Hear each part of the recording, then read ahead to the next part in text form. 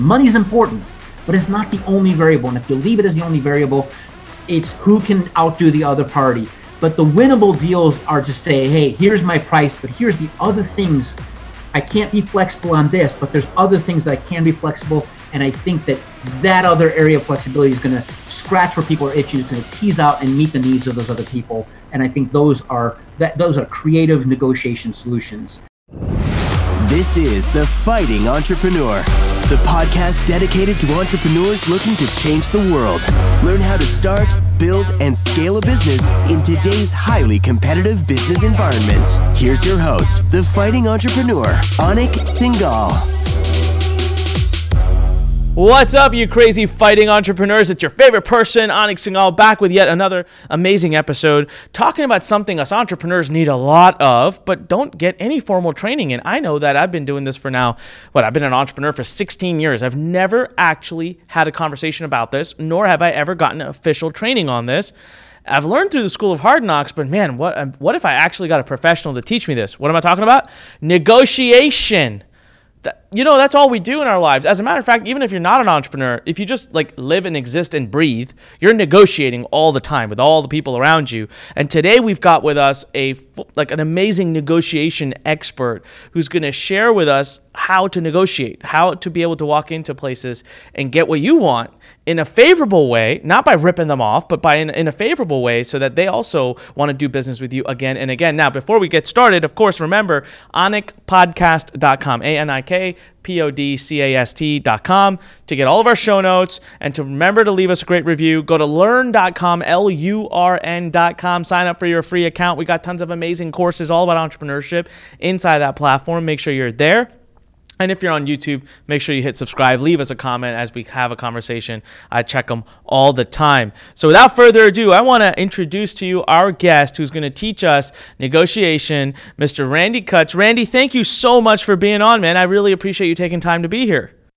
Hey, great to be with you, Anik. Yeah, no, I really appreciate it. Now, I titled this episode, Powerful Negotiation Tactics, straight from a former chief of staff in Congress.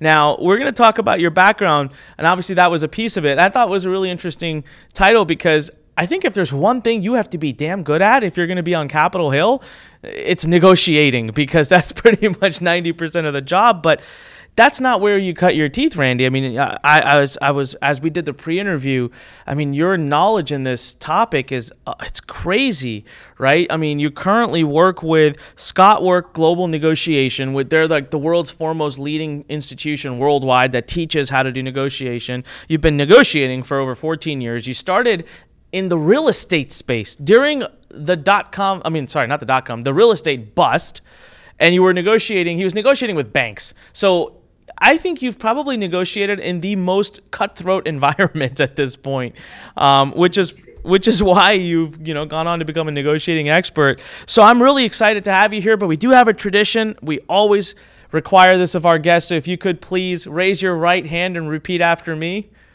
Sure. All right. I, Randy Kutz. I, Randy Kutz. Do solemnly swear to tell the truth and nothing but the truth. Do solemnly swear to tell the truth and nothing but the truth. And reveal all my top negotiation secrets. And reveal all my top negotiation secrets for a fee. No. Fair enough. All right. It's a negotiation, right? It is. Absolutely. Can't give all of it away. No. We'll give enough away to get people started for sure, because the world of negotiation, I mean, you've been learning it for well over a decade now, and you're still learning every day. I know for me, for example, I still, every week I can tell if I look back and reflect, I'm like, man, I should have done that a little bit differently. Should have had that call a little bit differently. Should have had that meeting. Should have made that request a little bit differently, and we grow. So Randy, I want to get right into it because your story is pretty powerful. How you became a negotiator, how you learned it. It's not like you were 3 years old and decided to start learning negotiation. It was fairly recent. I mean, in the sense of a decade is not that long anymore in today's time. But yeah, tell us a little bit about your story. You went from real estate to chief of staff in the Congress to now teaching negotiation. It feels like you've been around the block, and I want to hear how one thing led to another. Sure. No, I appreciate the opportunity. Look, I was born and raised in Chicago by a single mom, 5 kids, and I was toward the bottom of the rung. And so negotiation does start at an early age, I have to tell you. My exit strategy was joining the Marine Corps at 17, and that really launched my career in many ways because I got into the aviation space and post-Marine Corps, found myself working in business and worked for a division of Stanley Tools, selling products, tools, and associated test equipment and so forth in that space. And so I was a product marketing manager working with side by side with my procurement team, which were having to buy products. And so that's a negotiation endeavor right there. And you're going to find, of course, your listeners will find you're either on one side of being a buyer or you're on the other side of being a seller. And it can be products, it can be services, it can be ideas in the case of working in the Congress. So, but fast forward, I found a compelling reason to be self-employed, an entrepreneur like your whole entourage of listeners. And I went into real estate in 2006, which is right about this part of the market. So in Arizona, we were one of the hardest hit states. My business partner and we formed a company. We wanted to grow a company. And what we encountered very early on was a change in the market, a shift in the market, if you will. And what happened in that particular situation is we were trying to help our clients in a rightful way. They needed to sell their home for all host different reasons. And as they were trying to do that, they found that they owed more on their house than they can sell it for. They didn't have a job, or there's some life circumstance that required them to sell, and they couldn't stay in it, couldn't afford it, couldn't sell it. They were trapped. And what the real options that were there for them was simply to give it up and let it go to foreclosure, or if they can negotiate a settlement with their bank and find a buyer, then it could be a trifecta. The buyer gets a good deal, the bank doesn't take the property back, and the seller doesn't get the foreclosure on the market. And that's what we wound up going into and doing that business. What we found early on is that we were dealing with bank negotiators. That was their title. And my business partner and I really had no skills in that, formally speaking.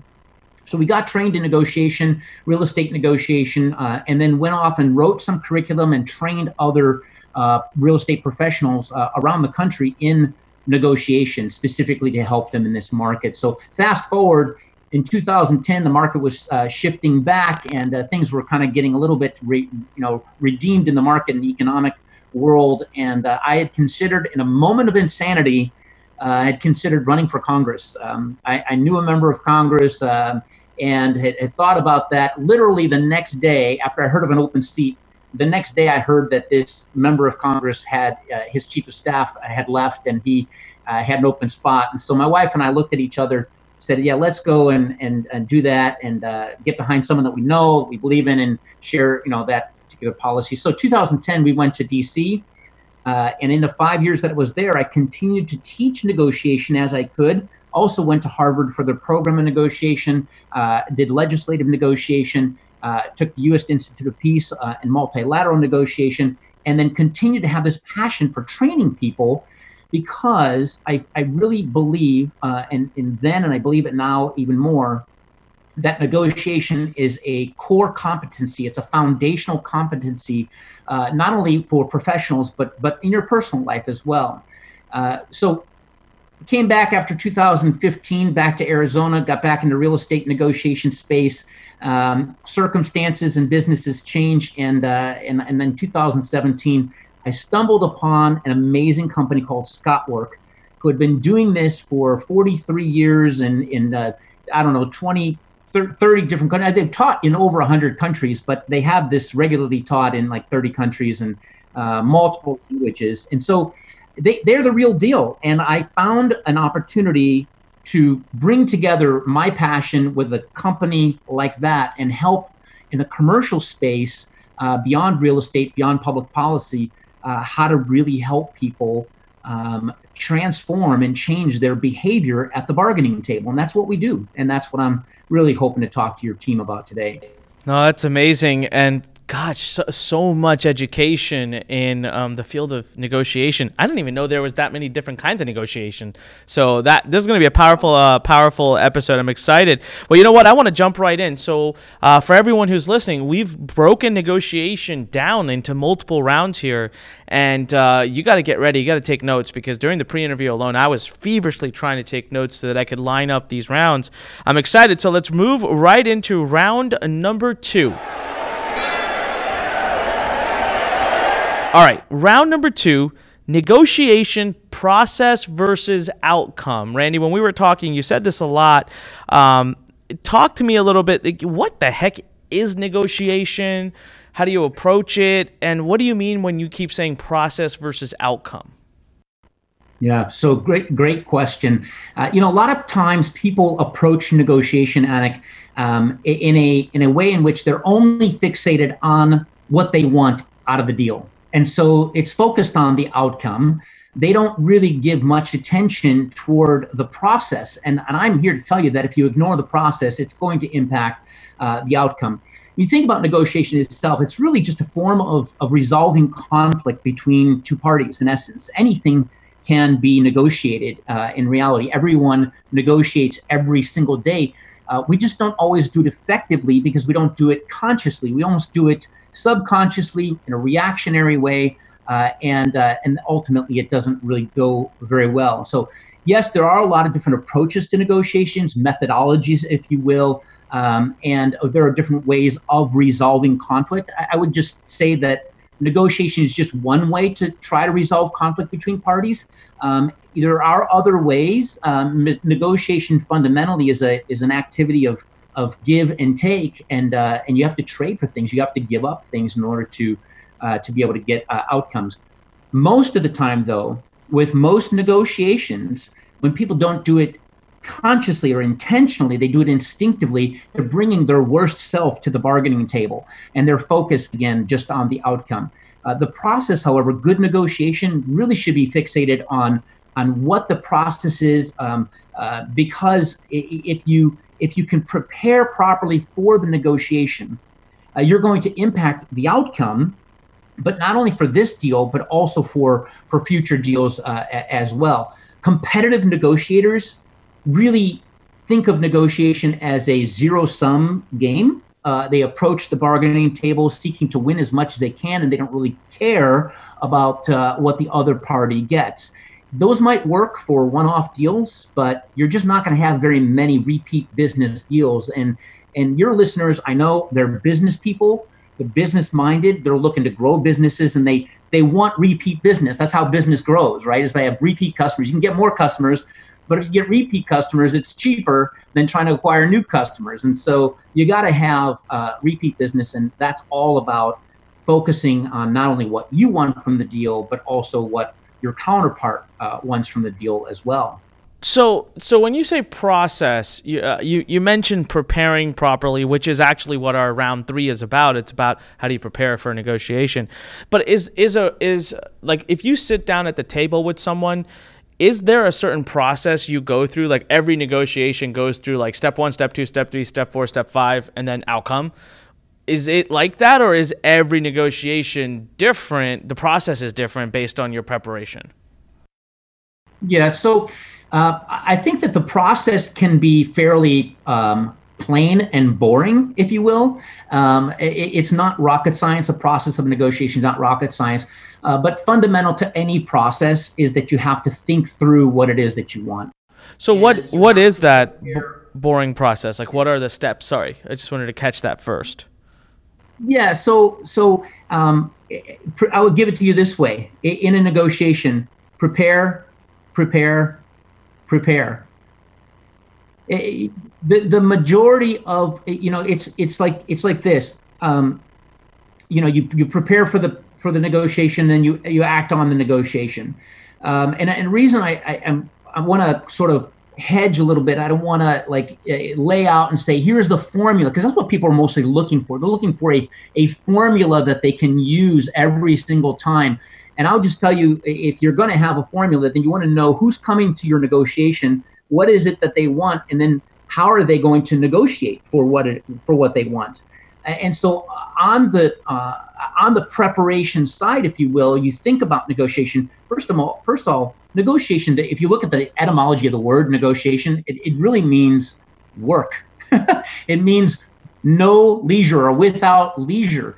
Negotiation is a process that you have to roll up your sleeves and do the work before you even come to the table. You have to do the work, and that's a work of preparing not only on your side of the table but on the other side. I'll give you an analogy.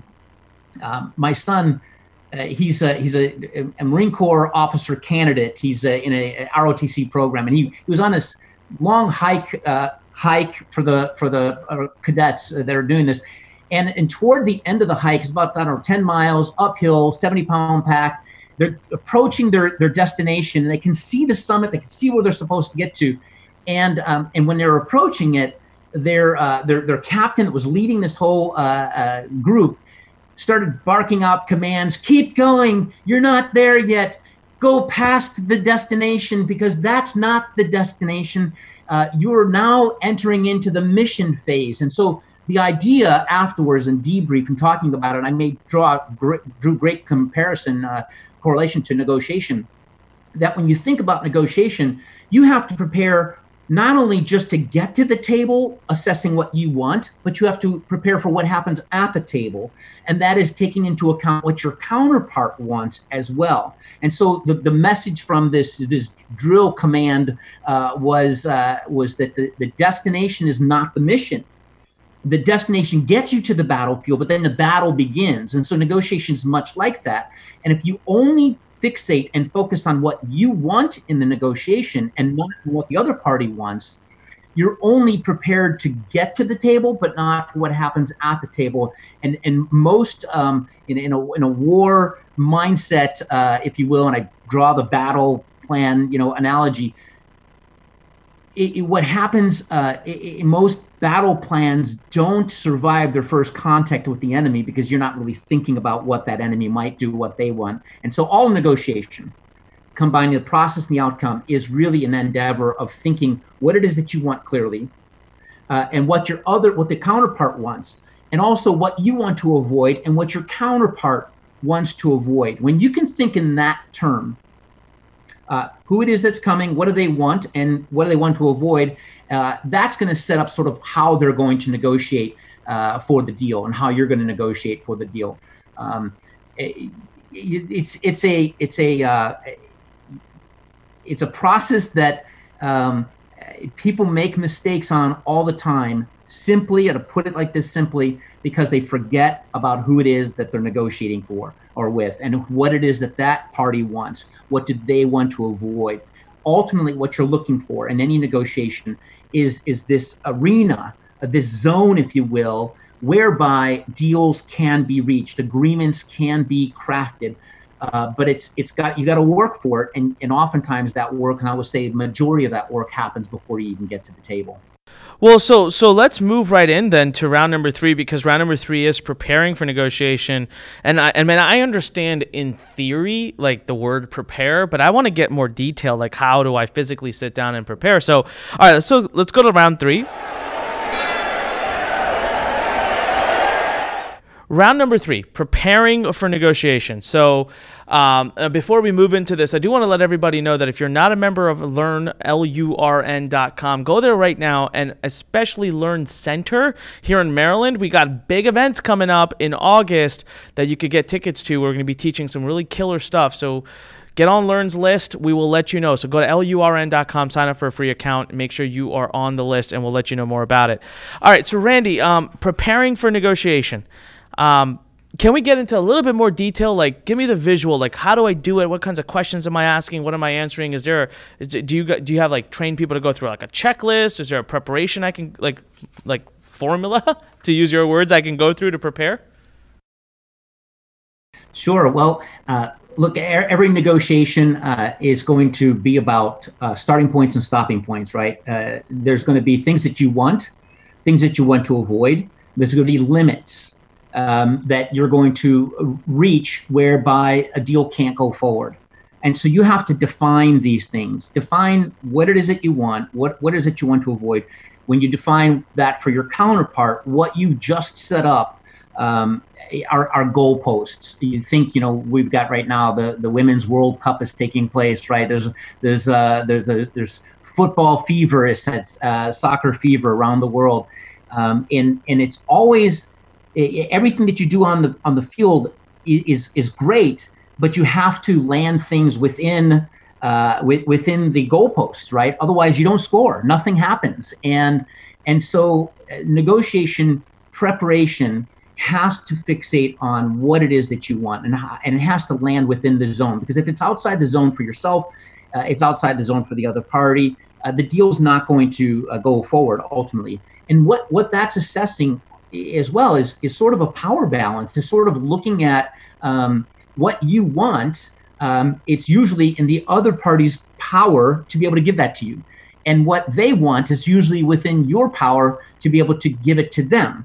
And so that's why you're having a negotiation. That's why you're seeking to trade off things that you want in exchange for things that they want. And that bargaining, that back and forth, that trading activity, the skill of negotiation really ultimately determines where in the zone you ultimately win deals. And so, so I want you to have that picture in mind with regard to preparing, because when you understand limits, and it can be limits of money, it can be limits of time, it can be limits of resources, there's going to be some point by which your proposals land outside the zone. And so you need to, as much as you possibly can, understand where that zone is. And I think that's really how you define the zone. The other thing that you have to do in preparation is you have to be crystal clear on your objective, and really not confuse your objectives with how you're going to accomplish the objective. Traveling, I'll use this in the DC area because that's where you're located. I lived there for many years. You can make decisions to go to DC, maybe even in the proximity of us recording this. Tomorrow's is Independence Day for the states, right? So a lot of people are going to be going to DC. How you go to DC is really the methodology, the strategy or so, the strategy how to get there. But going to DC is your objective. How you go there can be flexible in that way. And so when you're thinking about preparing, you have to think for contingencies. You have to think for, what if that doesn't work? What if that doesn't meet their needs? Also on preparing, you're going to start to think about what it is the other side wants, and maybe you're not really clear. And so you have to identify what kind of questions I'm going to have to ask the other side during the engagement. And you might have assumptions that you have to test through that process. And so all of that is part of the preparation of negotiation.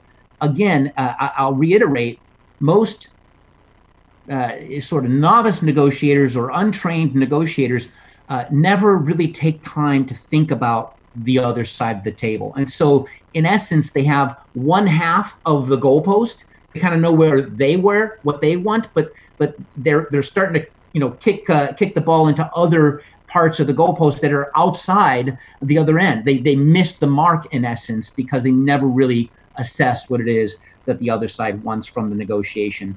And so yeah. So so that's interesting. I love the visual of a goalpost. And I got to be honest, I'm guilty as charged. I'm thinking about many negotiations that I've probably entered into. I guess at some level, I felt like I know what I want and what they want, but it wasn't written down. I definitely didn't have a defined objective. And so I could see how that would help. But sometimes I'm going into negotiation, I'm not sure what the other party wants other than they want the best price. Right? So how do I define what they want if I've not yet sat at the table with them? Is there some kind of pre-negotiation ritual? How do you discover? Do you just ask them like, hey, what is it that you want before we even sit down at the negotiation table? How do you know what they want? So again, you have to make some assumptions. There's no doubt. But in the battle analogy, you have to know your enemy. I mean, you have to know your counterpart, right? And so there's an element of thinking double in your preparation, where you can even, sometimes it helps in some cases, to physically place yourself on another side of the table, or dialogue with a colleague, someone who has a vested interest in the process and the outcome of your negotiation, and play the devil's advocate. Let them, play that part and think about it. What is it? If you were in their shoes, what would you want? If you were in their shoes, what would you want to avoid? And so that's going to help you start to define, to some degree, where the limits are. In essence, these limits are the walkaway points, whereby the negotiations won't happen, the deal won't come together because they have a better alternative. So what are those alternatives? You have to think about all of those things in your preparation. And again, you're not even at the table yet, but you're pre-negotiating these things, and it's best to do it by identifying what information you do have, and then what information you don't have, by which you're going to have to make assumptions until you can engage the other side, and then test those assumptions simply by asking them, am I correct in assuming that this is of interest to you? Am I correct in assuming that a workable deal would work within this price range or with these sets of terms? So you can ask these questions of your counterpart once you get to the table. But prior to that, you better be asking them in anticipation and some deductive logical reasoning, because it's gonna really help you. So in preparing, I have another question here. So I've got a goal post, right? And one of the questions I probably fits in a different round, but it's on my mind, so I'm going to ask it now. You got a goal post, and people would say a true win-win-win-win would be right down the middle, right? That's just like kind of how we're taught negotiation. I know it never works out that way, but I'm wondering, if I come forth a proposal, should I have my proposal leaning more towards my side, so that I give myself that room? Because there's another thing that people have taught in negotiation, which I swear it can't work anymore, because I feel like everyone's in on it, which is, ask for twice of what you really want, so you give yourself room and you'll meet in the middle, and you'll end up getting more than what you were willing to settle for.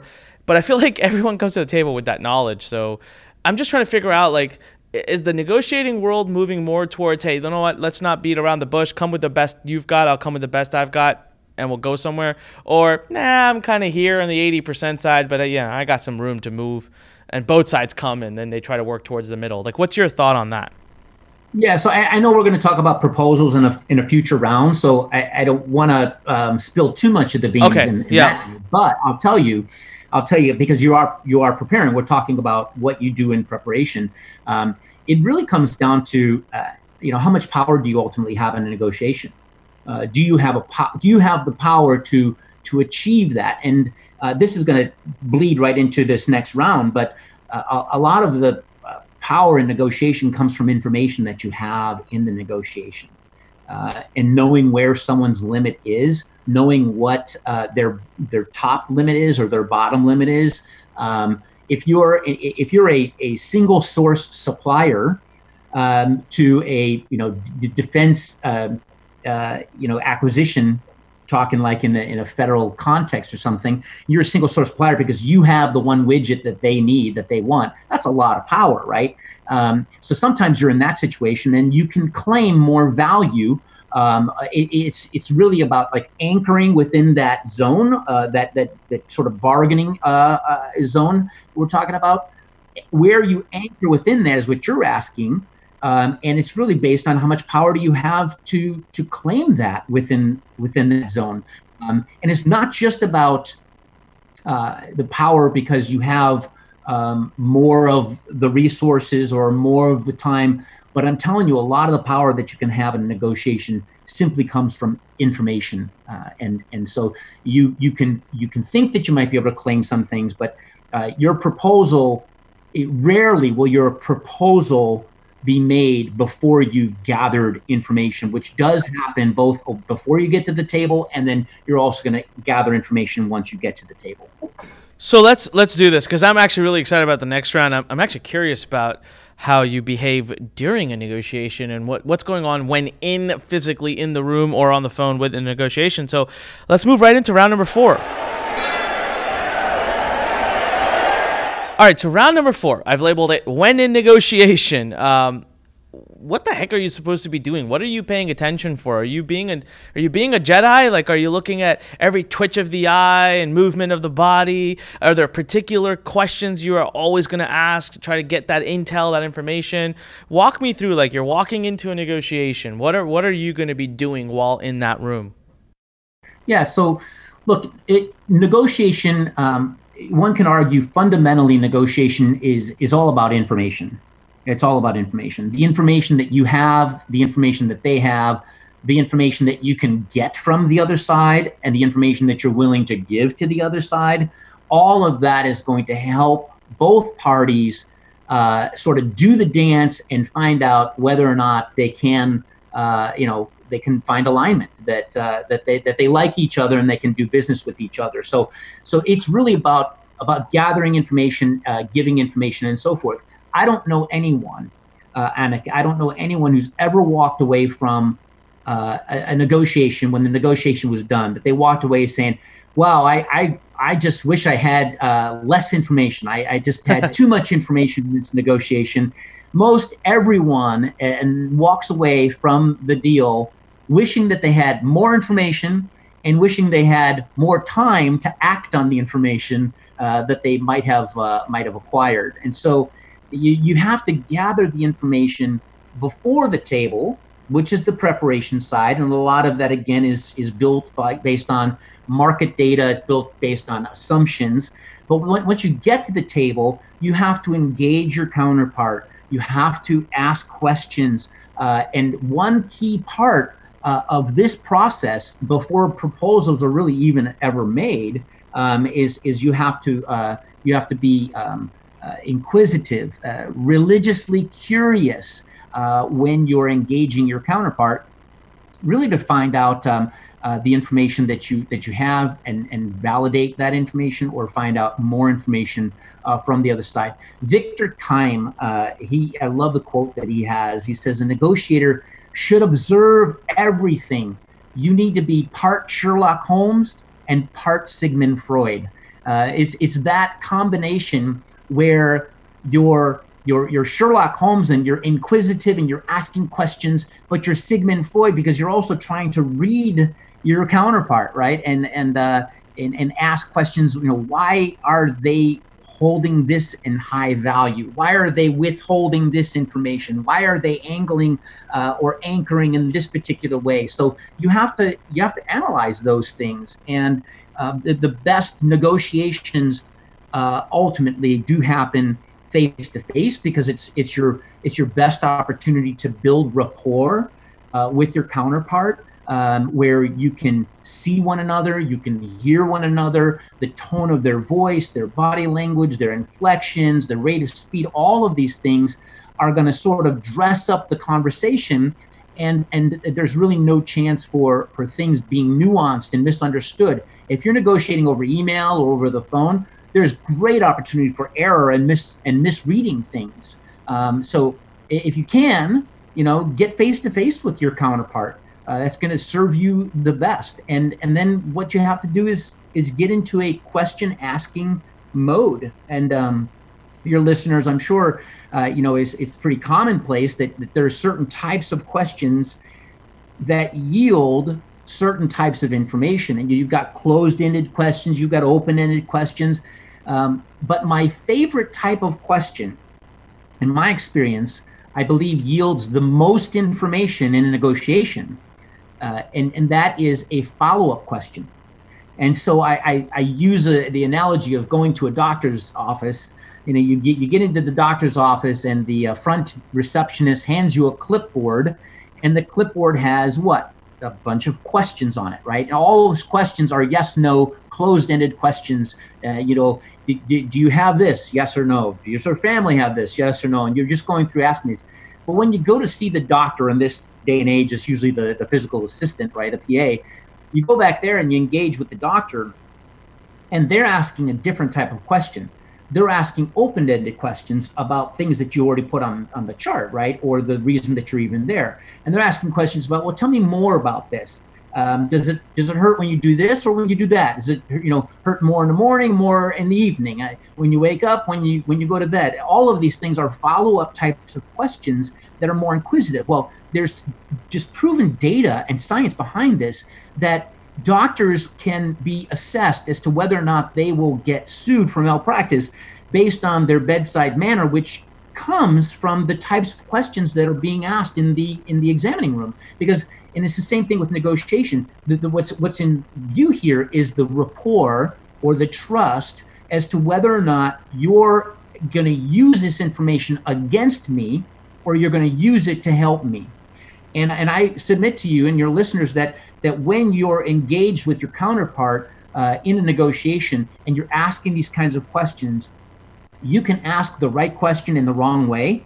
There's all kinds of opportunities to ask the wrong question, but the danger is asking the right question, asking it in the wrong way, where you just come across as sort of probing to the point of manipulating and getting that. And question asking is kind of that dance that you have to ask. You have to look and listen and wait for the response.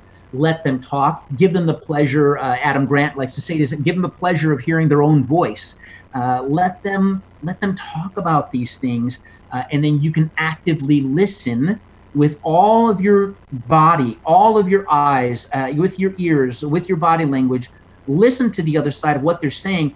This is where rapport is being built, and I'm telling you that information will flow in abundance when you have rapport and trust established, as opposed to when someone does not trust you. And trust in a negotiation is built in this way, by asking these types of qualitative, open-ended follow-up questions that demonstrate you really do care about the other side's interests, their limits, what they're trying to achieve.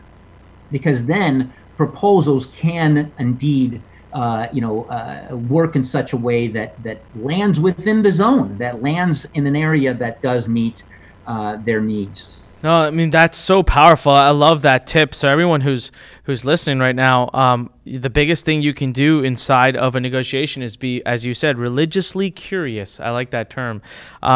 Negotiators should observe everything. We talked about it, making sure you're observing body language and all. It's probably the one thing I've said has made the biggest impact in my life and my ability to win in sales has been my observation power.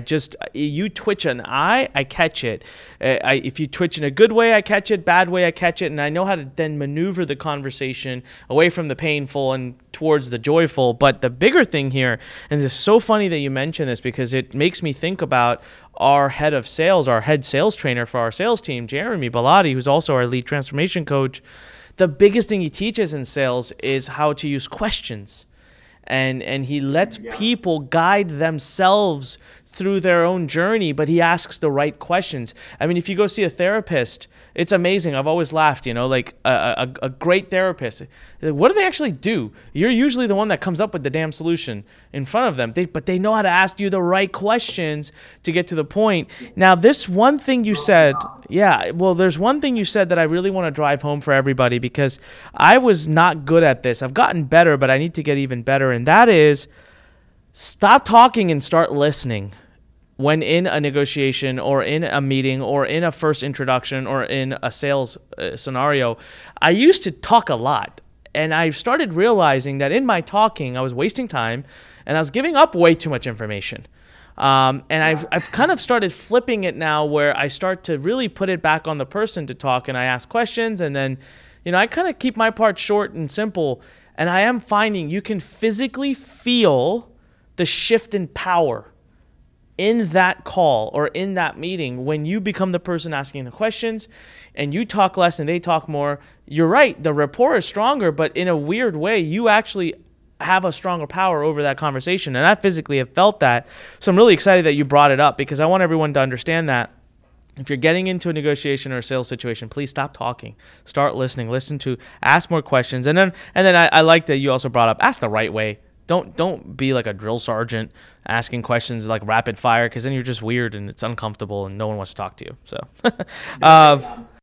there's a friend of mine, my wife and I would socialize with them, and we go to dinner and, you know, come back home, and my wife, she'd be like, "Hey, how come you never ask Pat any questions?" And I'm like, I can't get a word in edgewise. The guy's a master. He just asks and asks, and all my wife hears is me yakking all night long, talking all about myself, right? Well, he accomplished his objective to get me to talk, and information flows. Well, you know, he's in the financial services business, and I'm sure that's helpful for him. Good friend, though. So, I mean, just understand that. That's why I like the idea of give people the pleasure of hearing their own voice. Let them talk, because what are you after? Negotiations and information endeavor. You need information to be able to package or prepare or make offers that help meet people's needs, that land within the goalposts. Yeah, it's funny. I have one friend just like that, and I've actually said he has some kind of mind Jedi superpower. He gets complete strangers, people he's meeting for the first time, to unveil their life story, deepest, darkest secrets. I've put him in front of people that I've known for 10 years, 12 years. And when I say known, I mean like I've been friends with them. And he will, within a half an hour, learn more about their deepest, darkest moments than I have ever been told. And it's uncanny, but you know what? He is a very nice person, and he does it in the most unintimidating and curious and just... But he asks you straight up. I've noticed with me now. Now I've actually purposely made it a point to notice when he does it so that I could try to stop him. But he asks in such a lighthearted way, like, "Oh, how's that going?" And he ends up asking you something that you would never tell anybody else. But he asked it so conveniently, and you end up telling him. And so brilliant. I want to move right on. I want to move into round number 5, because this is probably one of my favorite rounds. I got a bunch of questions I want to ask you here. So let's do it. All right. So round number 5. Making offers and proposals. Before I even let you talk, there's 2 specific questions I have here that maybe as you kind of answer the questions, or as you talk, you'll answer the questions. The first one is, I brought it up earlier, which was like this whole adage of like start high if you want to get to the middle, and like, you know, that's a good negotiation. And maybe that still works.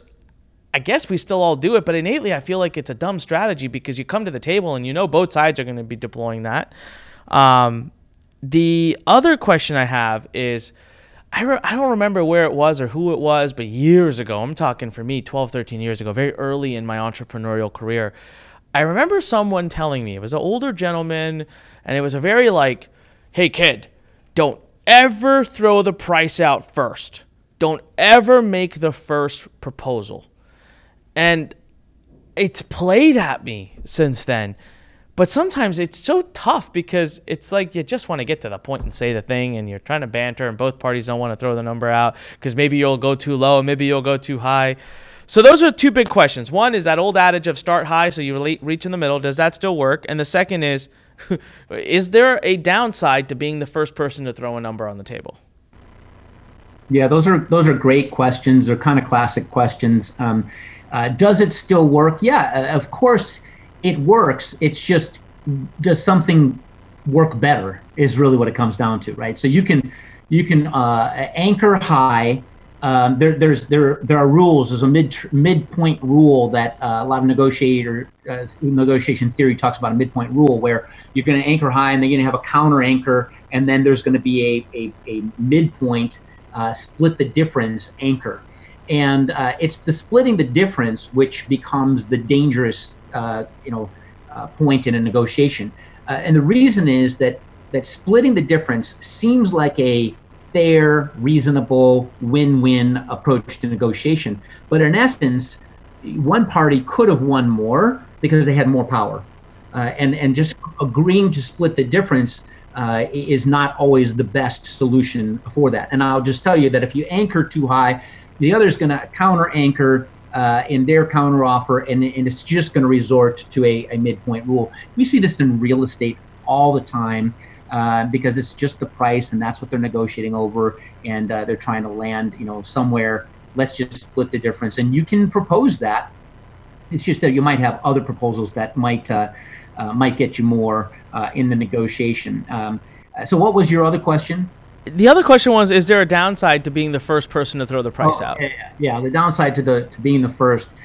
Well, I tie it back to the information that you have. So if you know, if you have enough information that you know what a good deal looks like, then there is advantage to proposing first, right? There is an advantage to that. If you don't know, then the risk is, of course, that you undershoot or you overshoot. Generally speaking, in negotiation approaches, negotiation theory certainly would be my perspective, that you're usually in a better position if you initiate solutions to problems, and be it conflict resolution, or putting a number on the table, putting an offer on the table, and so forth. You think about it back in the real estate space, that's what happens. A lot of times people think buyers are the first ones making an offer. Well, that's actually a counteroffer, because the seller puts the property on the market, they list it. That's an offer to the market. That is the first offer. And so in essence, it's an anchor point. And what people do is they're responding or reacting to that offer that's on the table. And that does give the seller the upper hand in that way. So, but in the rare case that you didn't do your homework, you really don't know the value of something, then you do risk that. But when you come down to, you break it down brass tacks, there's no real loss if you just tell someone what you want. Because otherwise what's going to happen is you force the other side to guess. And rarely do people ever guess accurately, right? They're either going to guess too high, guess too low. They're not going to meet your needs. So it's usually going to serve you better just to tell people what you want. And that would be my position. Related to that, though, we think of proposals being really sort of solutions to resolving conflict. I would want to address more, not so much in terms of who goes first. There's good reason for the purposes I just stated, but probably more often than not, what I see in negotiation and negotiation training, or just people at the table, is that their offers are not clear. They're not clear offers, and they're usually one-sided offers, and they're not believable offers. And those are the challenges. So they're not clear. They're not taking into account both sides' interests, and they're really not defendable or believable offers. They're way outside the goalposts, right? So that's a bigger challenge in terms of the credibility that a negotiator has at the table. So my advice would be you want to be clear about your offer, what it is that you're wanting. Have no ambiguity with that, and you want to make these offers taking into account the information that you gathered by the homework that you did, and make sure that you're not only fixated on the outcome of your own interests. It's a duality. You have to not merely look out for your own interests, but also for the interests of the other side. And that's where winnable deals, I think, are ultimately put together.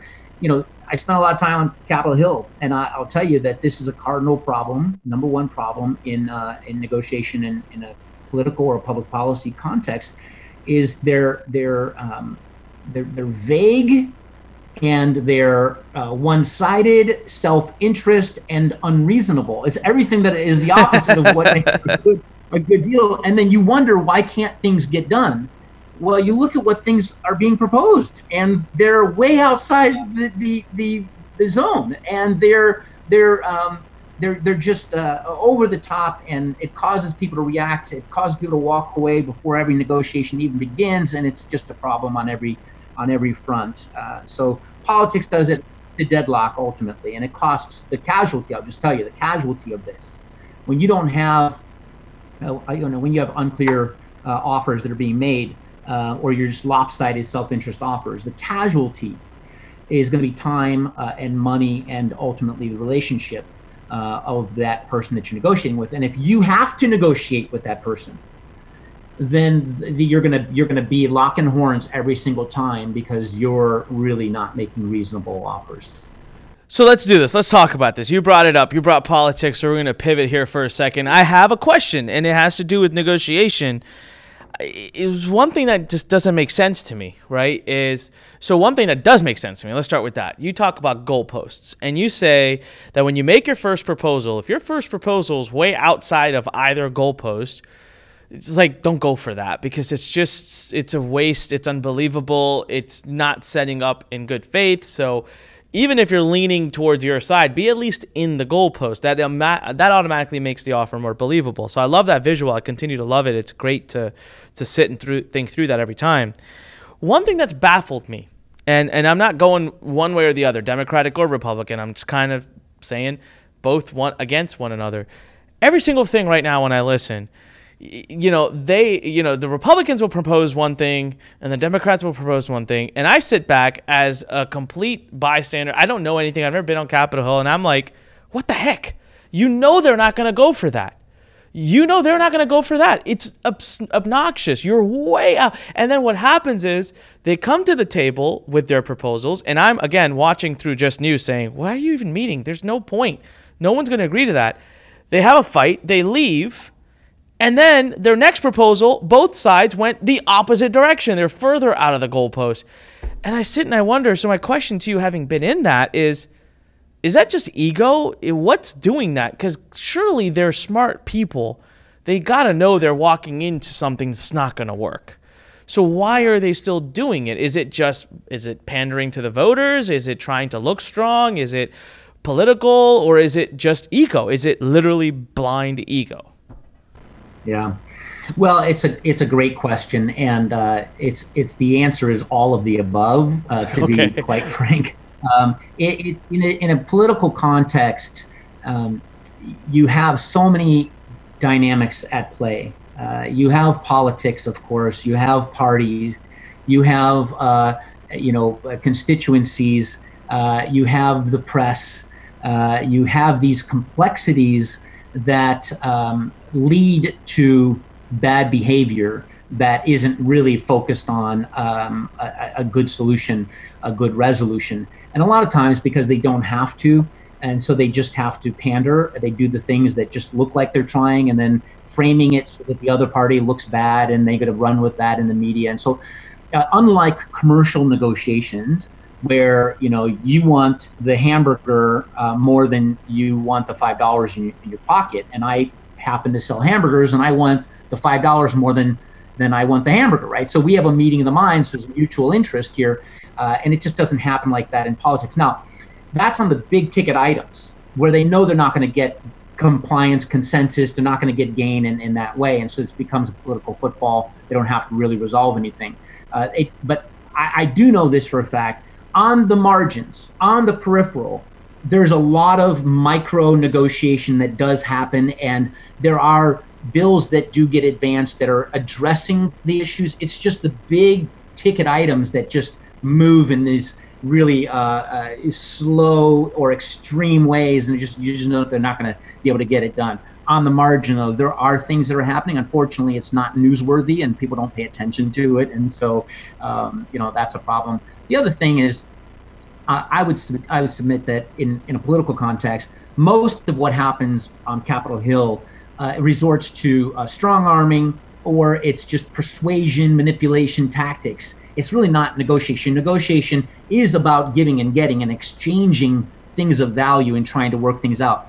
What happens also in a political context is that you can have, House and Senate both have to agree on something, then it has to get signed off by the executive branch. And so a lot of times what happens between the House and the Senate, especially because we're split, is things get worked out in conference, behind closed doors, and that's where the fine tuning happens and deals ultimately do get worked. So there's progress, but then there's Congress. Got it. All right. Well, listen, I kind of want to move right because we're naturally flowing right towards round number 6. So let's start that. Okay, so round number 6. It's after the first proposal. It's that time. It feels like that moment when you ask a girl to marry you, and you're on your knee, and they just don't say anything. It's like that 3 seconds of pure anxiety. It's like, I just asked you something.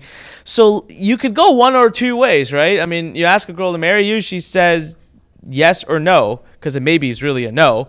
So it's a yes or a no. Now, you make your first proposal, you've prepared for it, you've defined your goalposts, you've been thinking about it, you've deployed all your best tactics, you got all the information you could, you put the power on your side, and you make the first proposal. And if they say yes, great. We move right on to the next step. We sign paperwork, and we'll move into the next round, which is, what do you do after that? But now they say no, right? They're like, yeah, that's just the dumbest thing I've ever heard. That's not going to work. What do you do? Like, how do you, because that could also, they could just say, well, we don't like that deal. Or they could be like, are you out of your mind? Like, you're way off. I guess, do you wrap up that particular session and try to come back for another one, or you keep going? Yeah, so it's a great question, and there's not, there's tactics, of course, things that you can consider doing and approaches. It is unique to the deal, I would say. There's so many other factors. What's the level of relationship that you have with this party? Is this a must-have, must-deal with this party? Has there been history? Have I done deals with this party before? All of these, what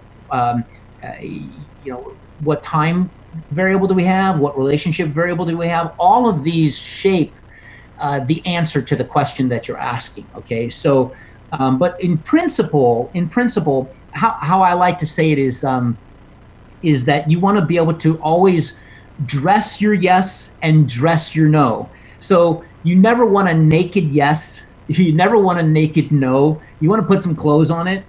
So there are conditional yeses or conditional nos are always best to kind of help keep the negotiation moving forward, where you're not giving up so much value, or you're just not stuck in a deadlock and then nothing's happening at all.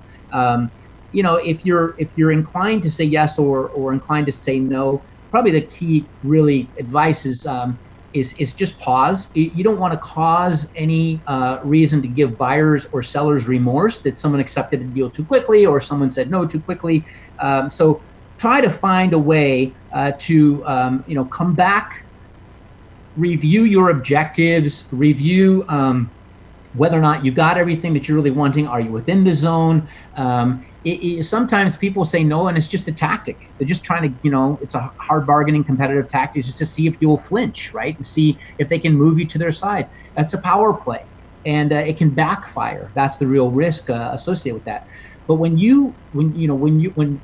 I would say time and relationship are usually the biggest two casualties of a negotiation that doesn't work. Time and relationship. And oftentimes those are two precious commodities that are very hard to redeem. The sand is out of the timer bottle, and you can't get it back in, right? And the relationship is tarnished, and you can't restore that. And so you've got to protect both of those in what you propose to do or how you choose to respond to an offer that's on the table.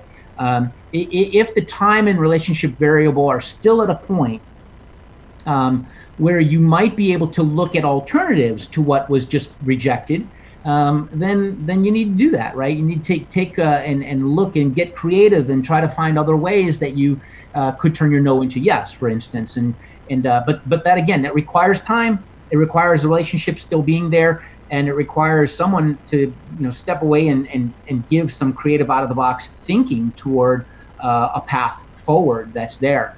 That said, Anik, I would just tell you, not every deal is winnable, and nor should it be.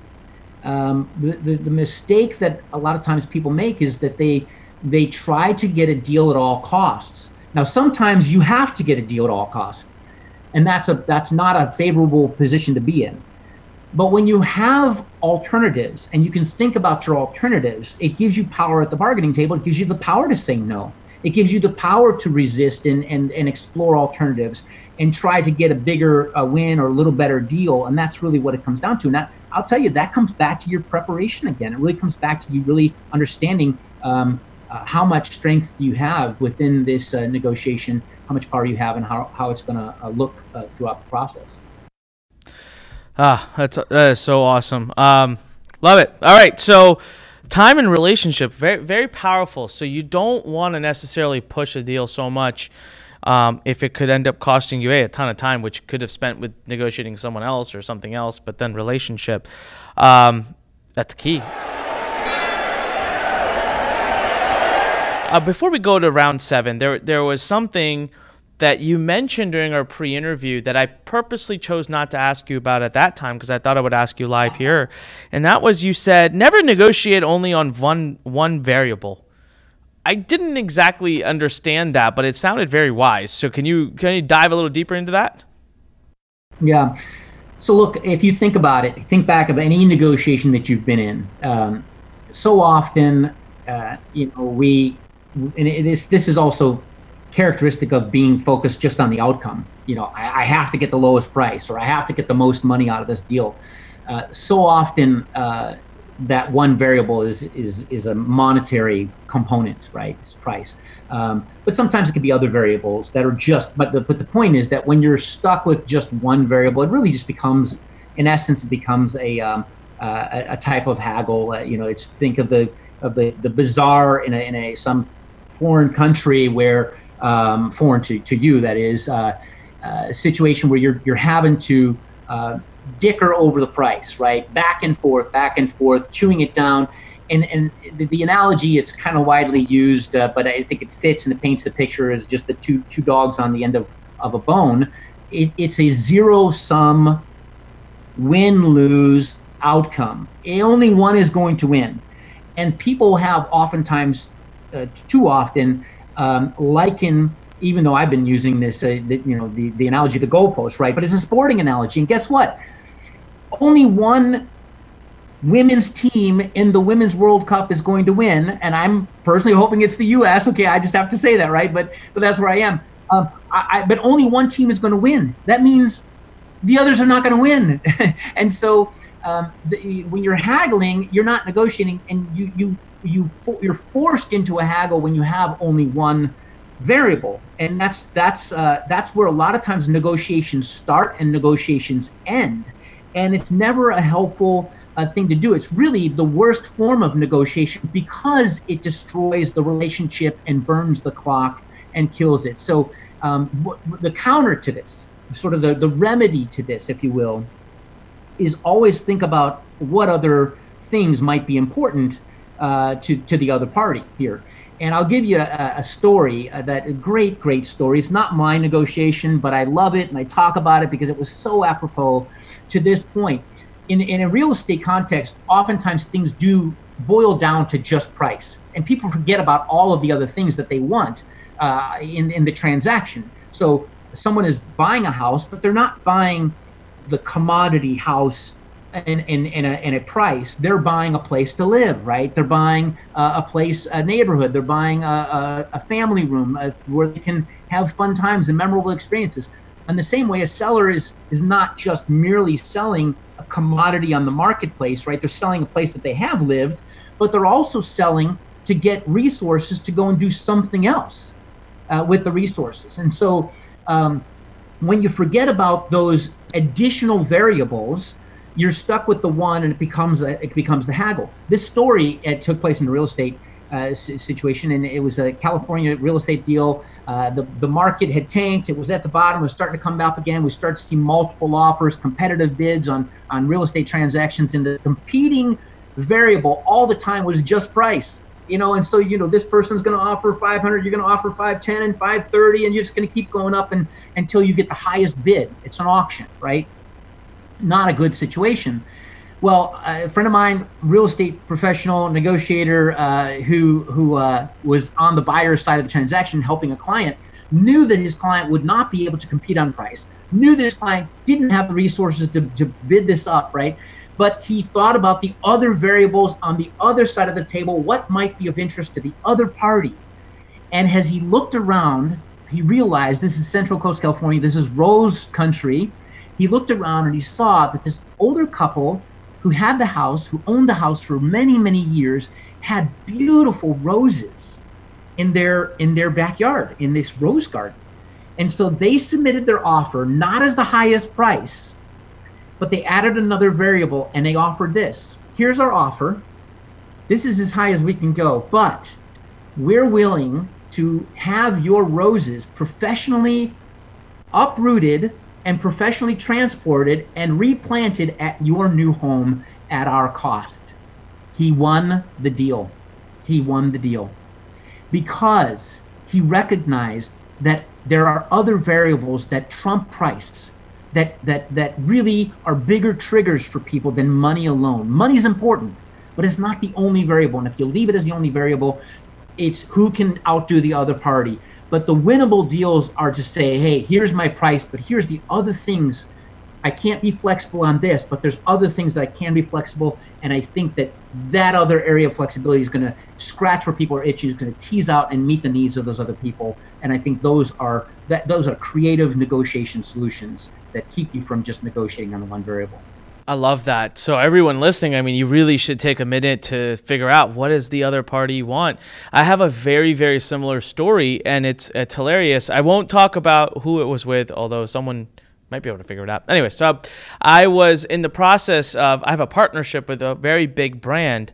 And so everything's fine, but sometimes getting video footage and video content from this particular brand can be tough because, well, they just don't care. They don't want to, and they're busy living their lives. And I was talking to someone on their team, and they told me, listen, don't talk about money.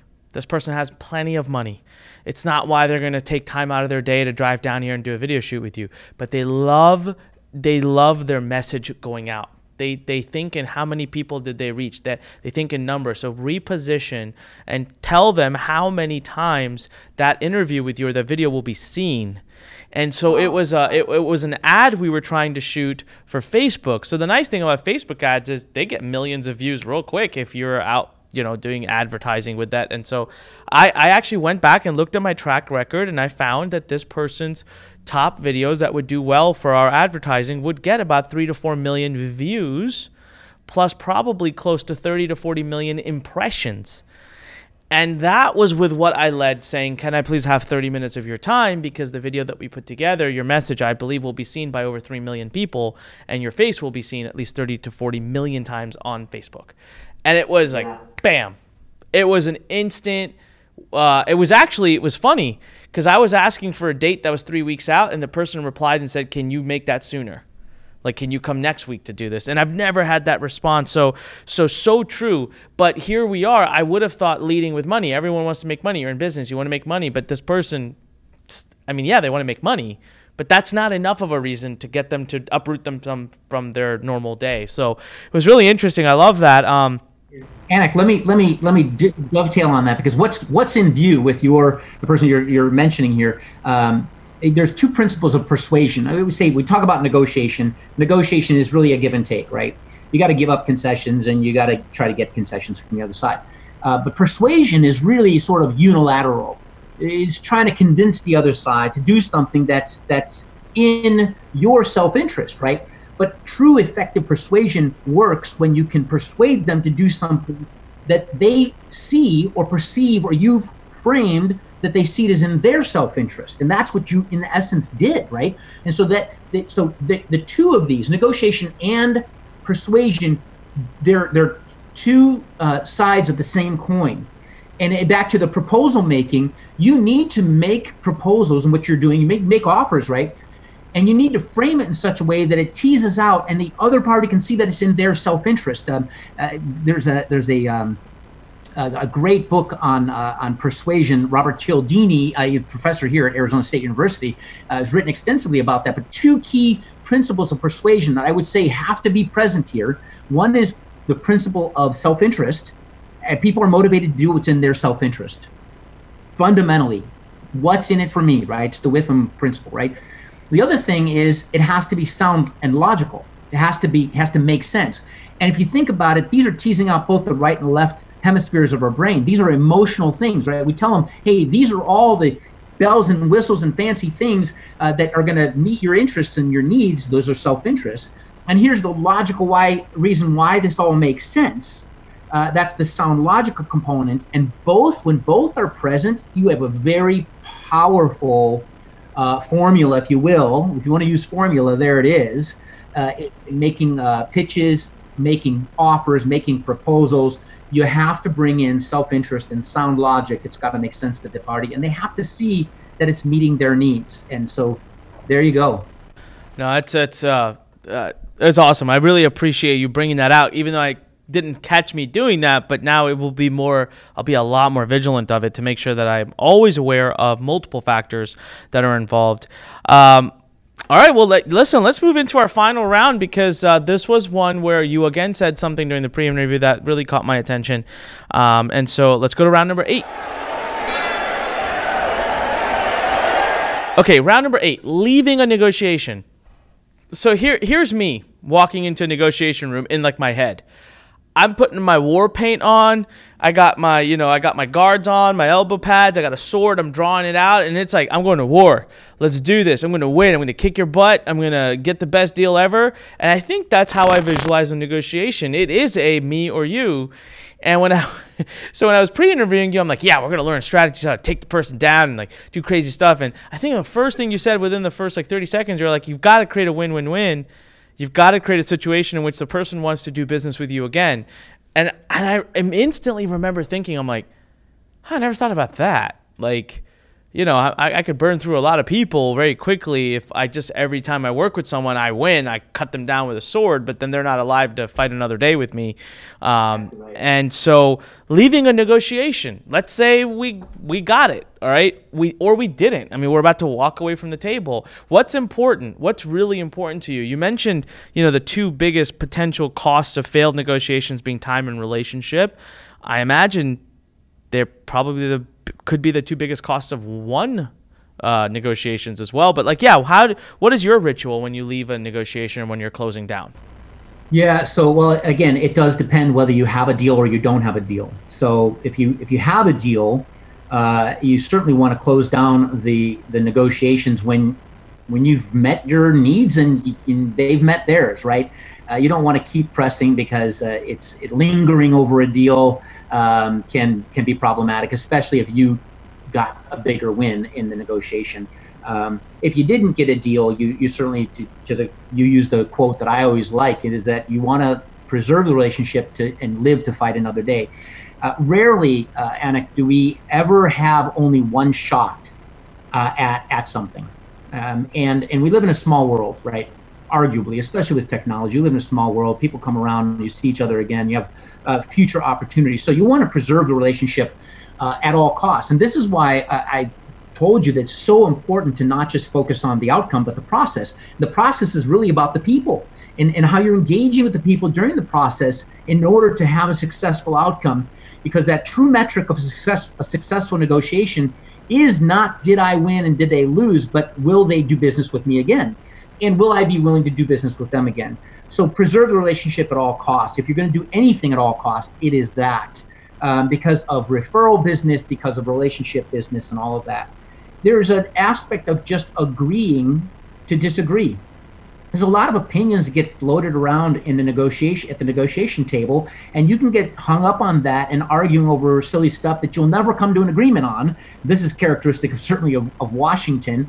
They're discussing or debating value elements that are so deep within someone's core of their being or of their party that they're never going to change that. So it's not going to be helpful to debate things that you just have different opinions on. You got to move things forward on substantive matters that you can find agreement on. So agree to disagree, but then agree to always keep the door open for future business. Indira Gandhi said that you can't shake hands with a clenched fist. And I love that quote. So there should be no clenched fists in negotiation. Always look to keep the relationship healthy and keep it alive. Another great quote. I just read this the other day. Actually, I saw a meme or something on LinkedIn, and it was of Bruce Lee. And his understudy had commented. He says, Master Lee, you teaching me to fight, but you're always talking about peace.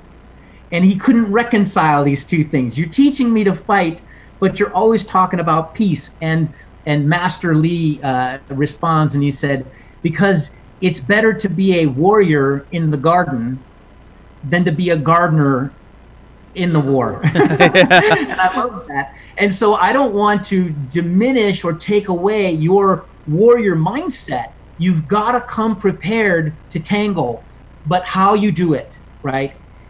You can do that in such a way that disenfranchises, and destroys your opponent, or you can do that in such a way that builds up and cultivates and bears fruit within your relationship. So 2 principles here. If you have time still left in the deal, but no relationship, you may have to wait until that dynamic changes, right? That the person changes.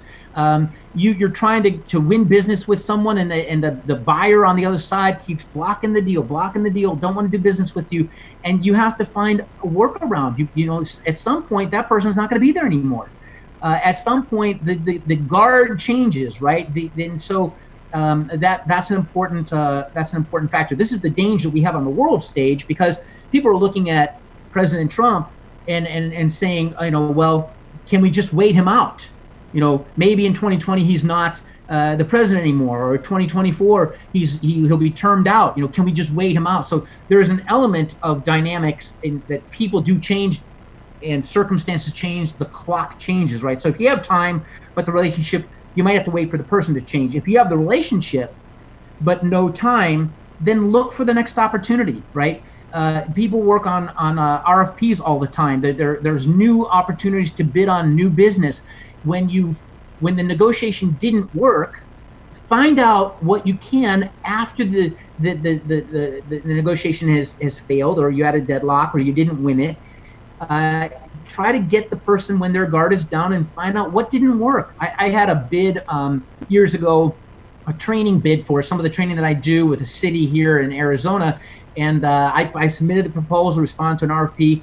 Didn't win the business, but when it was done, I was able to call the buyer and say, help me out, help me understand, what is it? And so she was able to tell me, this is where you were strong, this is where you were not strong, this is how you can change. And that's good information for the next round, but I preserved the relationship, and she's going to be there still at the table. So I have the relationship, but I just look for a new time. So, here's the fact. External factors create opportunities. External factors change opportunities, destroy opportunities, but they create new opportunities. So always be looking for the dynamic of the market or what's happening there. New markets create new opportunities all the time. You got a bunch of entrepreneurs who listen to you, and they're in the role they're in. You're in the role you're in because you seized opportunities that came about. And this is not static. It's a dynamic thing. So there's always going to be new opportunities, new people, and new reasons to come back together. But keep in mind that the real objective here is, negotiation. You can't do negotiation without engaging another party. Yeah, I said you can negotiate with yourself, I guess, in a sense, but ultimately you need someone else. This is a people business. Negotiation is a people business. And if you're good with people, you will be a good negotiator. And that's where I think it really results in a successful outcome. Scoutwork has fantastic resources. We do training for corporate America. We do training for entrepreneurs all the time. We have resources that help people. I told you I wanted to be able to give something away to your listeners. Yes, please. Talk about dirty tricks, how to spot them. So we've got a free download that will help you. Top 10 dirty tricks you encounter in negotiation, how to spot them, be able to respond to them. To quote Chris Voss, who is a FBI hostage negotiator, he said the worst negotiation you can be in is one that you don't even know is happening. The book that he wrote on Never Split the Difference is a fantastic read, but you don't want to be caught off guard. And most negotiations, most of the time we're not successful in negotiation because we fall prey to the dirty tricks and tactics that other people are using on us. And so this is a great resource that I think your listeners would benefit. How do they get it? Where do they go to get it? Yeah, so look, there's we've set up a website specifically for your listeners. It's called discover.scoutworkusa.com/learn, LURN, and they can get that free download called Dirty Tricks and How to Spot Them, Top 10 Dirty Tricks and How to Spot Them from Scoutwork. Yeah, and we'll have it in the description, everybody. So if you go to Anikpodcast.com, we'll make sure we pop the URL in there. But so www.discover.scottwork. I just want to spell Scottwork real quick so we make sure everyone has that. Is it so SC? it's discover.scottworkusa, SCOTWORKUSA.com/learn. Awesome. I suggest everybody go get this and learn as much as you can. Randy, if someone wants to get a hold of you or just follow you or see what you're up to, where can they go? Are you active on any social media profiles or any way for people to get a hold of you? LinkedIn. Yeah, come on and connect with me on LinkedIn. All right. I'm there. I'm engaged on it. I write some articles for ScottWork, and then also visit scottworkusa.com. There's other resources there and videos and tips and resources. Check out one of our open courses. We have a slew of them coming across the country in October. A lot of opportunities. And if you're with a company, we train. I'll just tell you, just as a personal testimony, to close it out here, Anik, but all the negotiations that I ever took from other training companies, I walked away feeling sort of ethereal, sort of smart about negotiations, academically smart. It wasn't until I took a ScottWork course where I walked away feeling better, more skillful at the negotiation table. And that's what we do. We teach behavior change.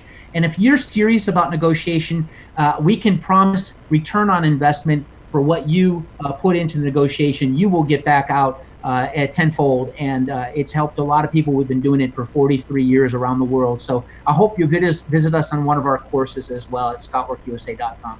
Yeah, absolutely. Randy, it has been such an honor. Thank you so much for such amazing information. Everybody take action. Listen to this again if you need to. Now, look, remember, if you are listening on the podcast, go to Anikpodcast.com. Make sure you leave us a great review. Follow us on all the various platforms that we're on. And then, of course, if you're on YouTube, come on, leave a comment below. Talk to Randy. Tell him what you thought. I know he's going to read them. He took time away from his business, his family, to be here with us. Make sure you subscribe to the channel. Make sure you hit the thumbs up icon. Make sure you hit the bell icon on YouTube. Make sure you do everything you can and tell everybody you can about the Fighting Entrepreneur Podcast. It has been absolutely awesome, Randy. Thank you, and thank you to everyone else for listening. And remember, when life pushes you, stand straight, smile, and push it the heck back. Come on, go out and fight for your dreams, entrepreneurs. I'll see you on the next one. Thanks for listening to The Fighting Entrepreneur with your host, Anik Singal.